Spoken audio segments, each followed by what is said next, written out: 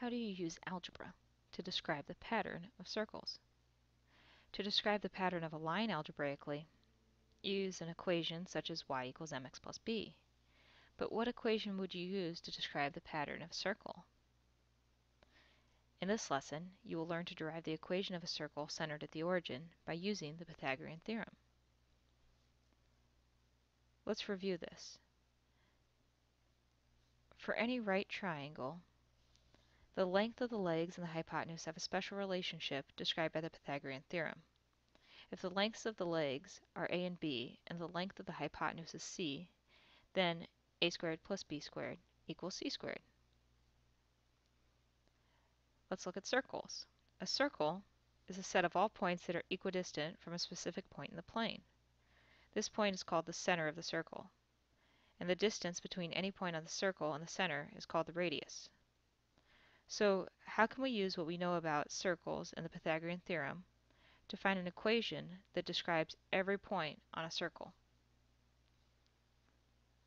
Well, let's begin with a line that passes through the origin and through the point xy. All of the points on the line follow the same pattern determined by the slope of the line.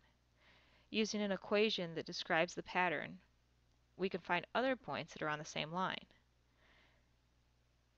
Let's apply this to circles. We have a circle that passes through the point xy, and it's centered at the origin. All of the points on the circle follow the same pattern, and this is determined by their distance from the center of the circle. So in order to find other points on the same circle, you need an equation that describes the pattern of the circle, and that's determined by its radius. So how do we find the radius of the circle that passes through xy? We start by drawing a vertical line from the point xy to the x-axis. We need to know the length of this line. Because the y-coordinate of a point describes its distance from the x-axis, we can figure that the length of the line is equal to the y-coordinate, or in this case, y. Next we need to know how far that line is from the y-axis. Well, the x-coordinate of a point describes its distance from the y-axis, so then we can figure that the distance is equal to the x-coordinate, or x in this case. Do you see the right triangle? The length of the legs are x and y, and the length of the hypotenuse is equal to the radius, r. Because the Pythagorean theorem describes a relationship between the leg lengths of a right triangle and its hypotenuse, we can use it here. A squared plus b squared equals c squared. By substituting x, y, and r into this equation for a, b, and c, we get an equation that describes the relationship between x, y, and r. X squared plus y squared equals r squared. This equation describes every point on the circle centered at the origin 0, 0.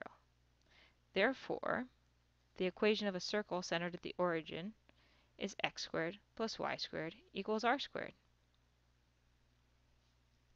Now, to be clear, just like y equals mx is the equation of any line that passes through the origin with the slope m, x squared plus y squared equals r squared is the equation of any circle centered at the origin with radius r.